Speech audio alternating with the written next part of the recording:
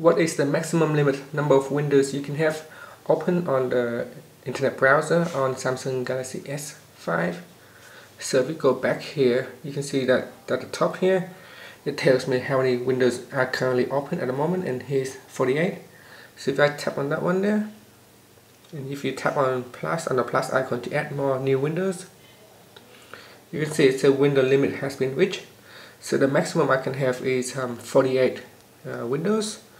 So any more windows open would not allow me, and this is to make sure that the internet browser runs smoothly and efficiently.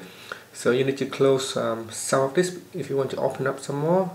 So you can close that, or you can tap on the menu key up here and tap on close all, and this will close everything.